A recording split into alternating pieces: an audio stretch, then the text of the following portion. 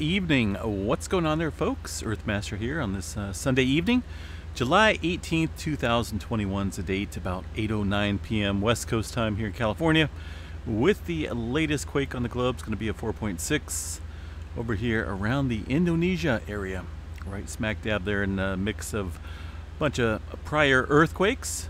This 4.6, just the latest quake on the globe. What do we got going on here? Let's go ahead and check this out on a couple different maps. See if I can get this pulled up once again. There we go. All right, so let me go ahead and refresh this real quick. Yellowstone map. See what's going on up there at Yellowstone. Earthquake swarming still continuing, although not quite as active as last night. Over the past couple hours here, you can see a handful of microquakes hitting the Lake Yellowstone area, Yellowstone Lake, but not as intense as we've seen pretty much last night, early this morning. So things calming down temporarily. Who knows, it may just completely stop. Over here to the northwest, we did see a little bit of a larger quake, not really a large quake, but a separate independent quake from the swarm. The epicenter was somewhere over here. It looks like maybe Maple Creek area. This can be this earthquake right here. They've been having a little bit of a earthquake swarm themselves. Two separate swarms there at Yellowstone. Of course, the most intense one here over by the lake, underneath the lake, I should say. But still keep an eye on things. Just kind of mellowing out temporarily there in Yellowstone. There is a 4.6 earthquake over around the Indonesia region. Some movement off the coast, or actually right around Japan, Tokyo area. A couple fours kicking off in that region. West Coast, of course, last night I was sleeping when this 5.1 hit. I did not feel that earthquake. Of course, it didn't wake me up. Good possibility I may have felt it, more than likely, if I had been awake. So that 5.1 kicking off there, just right smack dab off the Mendocino Point area, kind of into the Cascadia zone, megathrust area. And this was somewhat of a fairly deep earthquake for this region as well. 30 kilometers below the surface, somewhat deep. Followed up by a trail of some movement as well, some deep movement, a little bit closer inland.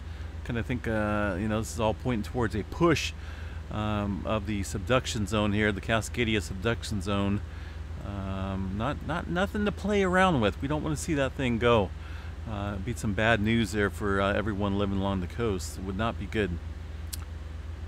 And of course, inland as well. And we'd be down for quite a while. It'd take a lot of months, if not years, to recover from a Cascadia earthquake. Looks like quite a few folks did report feeling that 5.1. Of course, it is in the seismically active zone, historically. Looks like Eureka, Fortuna, Redding. Looks like even some folks down around the Chico area where I live reported feeling that as well. Looks like San Francisco, a few reports down there as well. That's pretty good distance, but 5.1 shake things up a little bit.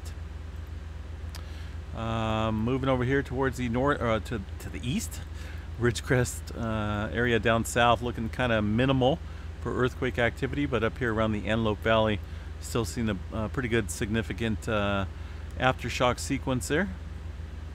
Nothing major as far as any major aftershocks go, just a whole bunch of microquakes there, and a pretty good uptick within the last hour.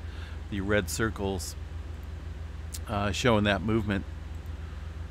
Let's see here. Washington, once again, still seeing some deeper movement. I think we may have covered that last night. I can't remember if that was there or not. I think it was. And of course, nothing showing up there on a Yellowstone map, surprisingly, even though there's been lots and lots and lots of earthquakes. It's just USGS has not got around to indicating the map there, which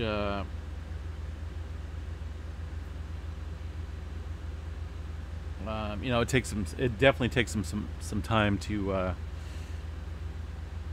Just checking something out here. They put out an update yesterday about the swarm, saying that they detected 280 events.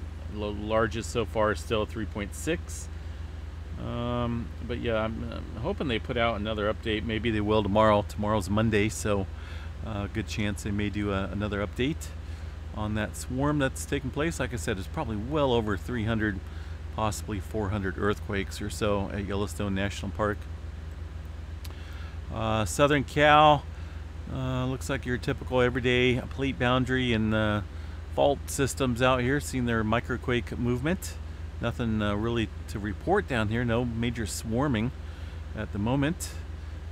Just kind of keep an eye on the Cascadia over here. Just a lot of movement off there in recent times. Oklahoma, a little bit of movement as well. What do we got here in the Puerto Rico area, southwest area? Once again, getting that pretty good swarming going on.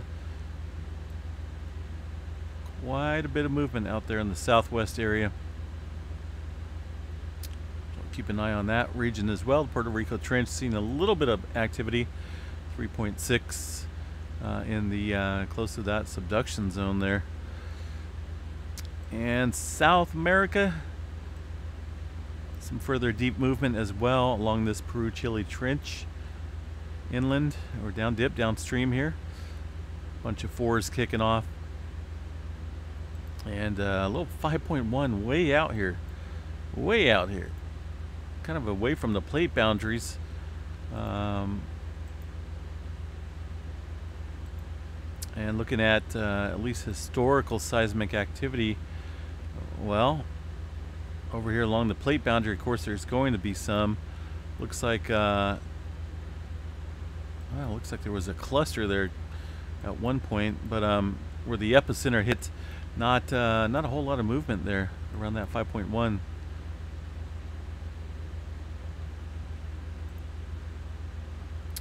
Over here along the what do we got here? Iran area, looks like.